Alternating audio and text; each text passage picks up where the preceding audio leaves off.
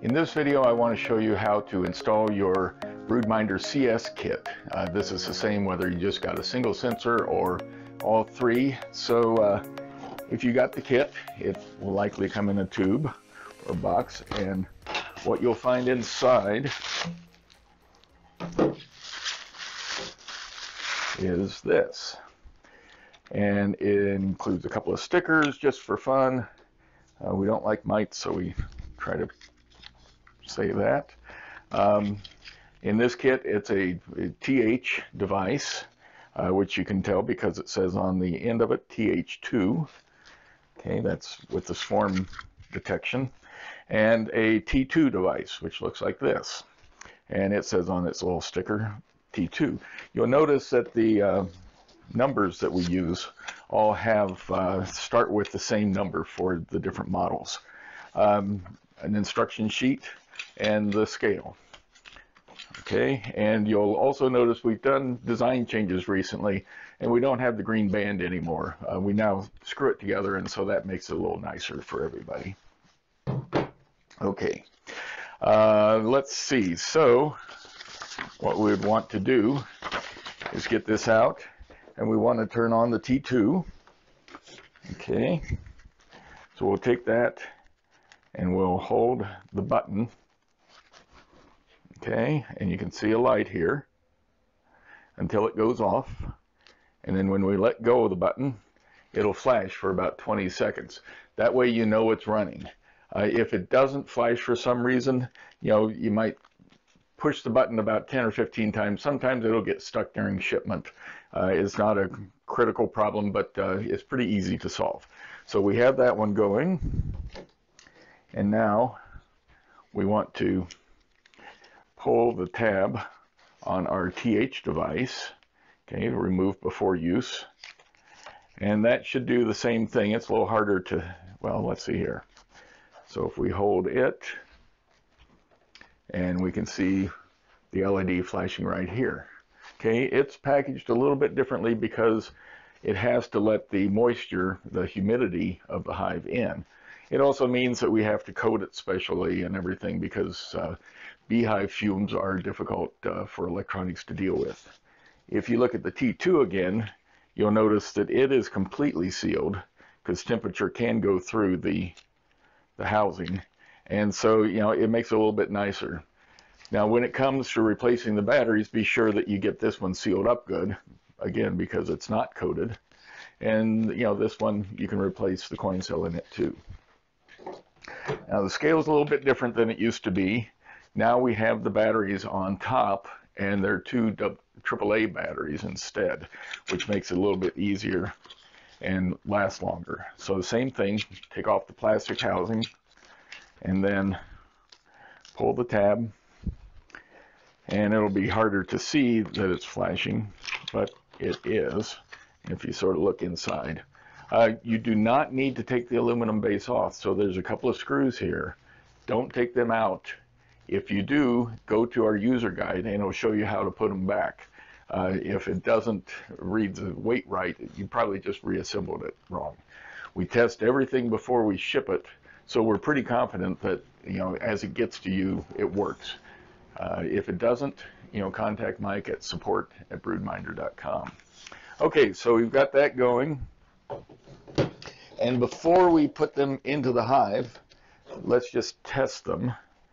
Okay, so when it comes to loading up the app, just go to your search and search for BroodMinder.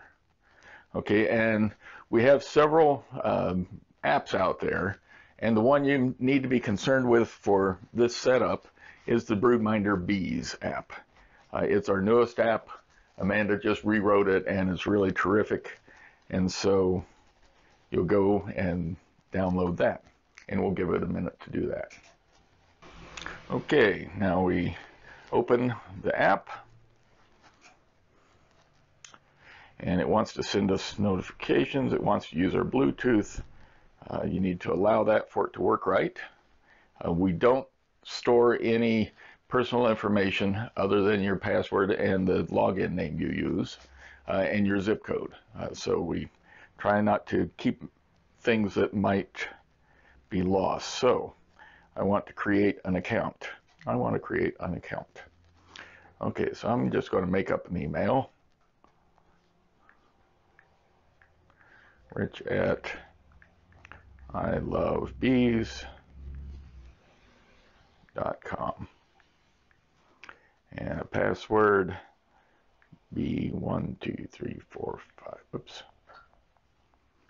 123456S. Re-enter password. Bees, okay. And return. And our license, our agreement here, says that we're doing our best to keep your data private. And if you want to use our service, you need to agree to what you read there. Okay, so now we have an account created at mybroodminder.com on the web.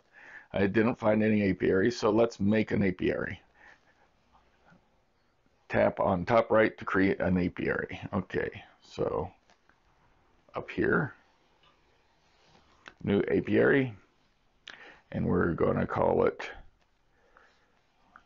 Bees on Main. Okay, and we'll use Stoughton's postal code 53589. We are in the United States, so we save that. Okay, so we want to create an apiary and we want to put a hive in that. So we will say new hive. Okay, and we'll just call this one demo. And demo CS. Whoops. Installation. Installed. We'll just take that. Demo cars installed. No. CS installed. Okay.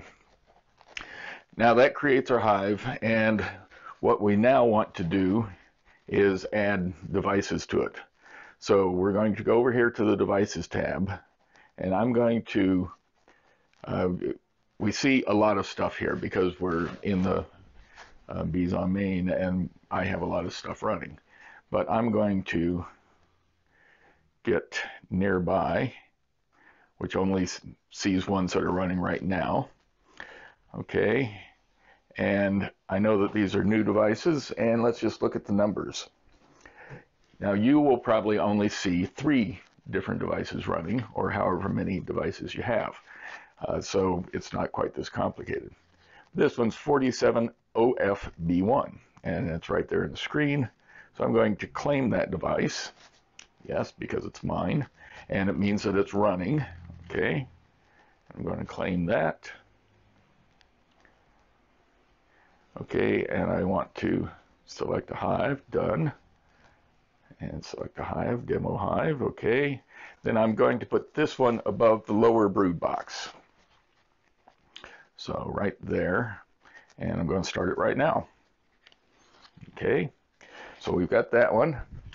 It's working, and it says it's 77.9 degrees. It's pretty toasty in here. Now I want to find this one, which is 56081F. So, because I've got a lot of things running here, 56081F, claim the device. Okay, and I'm going to claim it.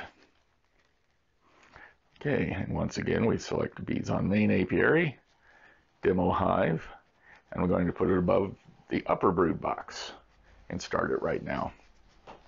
Okay, so that's those 2. Then this guy is 570355. Okay, 570355. There it is, and it's already been running.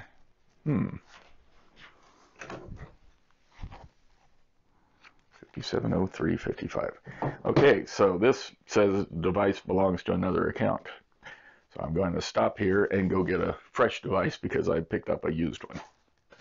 Okay, well that was good to find out. I already own the device in a different account, but once you claim a device, it's yours, and we don't want other people to accidentally put data into it or claim it. So if that happens to you, just send a note to mike@support.com. We work really hard for it not to happen, and it's extremely rare. But Mike's out there to help with all those sorts of things, and we can de-assign it from one account, and then you can claim it. So I've got this now, and 570355, I'm going to claim it. Yes, claim device. And I'm going to claim it. And I'm going to put it in the same apiary. And the hive demo. And the position, scale under hive. Okay, so once we do that, what's really cool is we can go to the apiary view, and here you see the demo. If you click on that, you'll see all 3 devices and their readings right now. So it says 6 pounds because I was messing around with it.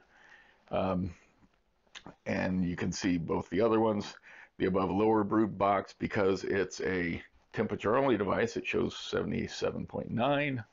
Above upper brood box, 77.2. And the humidity is 28%. And then the scale, which also reads the temperature and the weight. Okay, now just since we're here, let's go ahead and click on the details, show details. Okay, and once you do that, that's how you can look at the graphs and whatnot. Now here, there's nothing yet because we haven't collected it. But if we push this sync button up at the top, it will automatically record all the data from the devices that are in the hive here. You see that's one's complete, other one's connecting.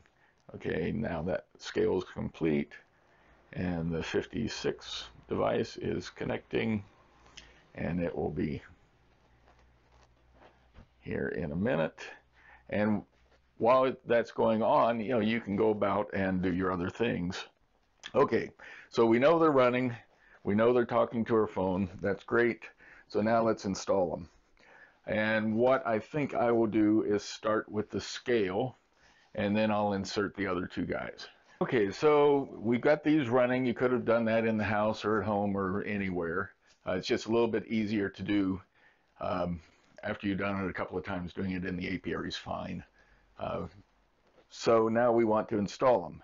So I think what I will do is start with the scale, because when we open up the hive, it'll rile them up a little bit. It's pretty quick and easy, but let's do the easy part. So what you'll see here is I've gone ahead and raised the hive on 2x4s.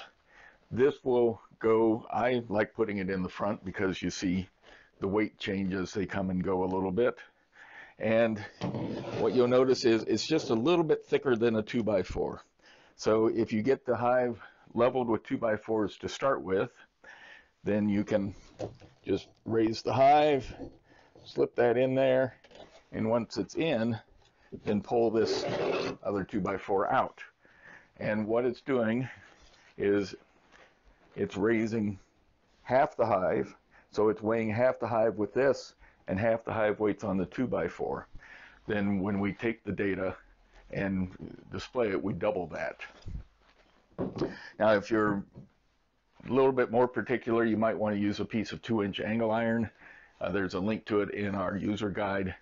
You can get it from Speedy Metals, you can get it from any hardware store usually. And a 2-inch works really nice. It can do that. You'll want what's under it to be good and stable, because that's where most of the oscillations and anything sort of weird happens, comes in. Okay, so we got the scale in, and now we want to put the T2 above the lower brood box where we said, and we typically put it there and just raise it up and stick it in. You can put it in like that. Some of our people like putting it in like this, because then it doesn't block the hive at all, and they can crawl around it. So I think I'll do it that way this time. And then you can do the same thing on the top. You just stick it in, and use whatever method you like. In the winter, cracking it open and doing that pretty quickly is pretty easy. So that's the whole installation. We've got the scale, we got the T2, and we got the TH. This little sheet that came with it says that, it goes through what I just did. And now anytime you go in a couple hours, you can come out and synchronize the hives, get the data, look at the graph. It will automatically push it up to the mybroodminder.com, and from there you can of course share it with, it'll come out to becounted.org. You can share those numbers with your friends, and I hope you really enjoy this. And we're getting some nice data from it, so we appreciate everybody's being involved. And remember, every hive counts.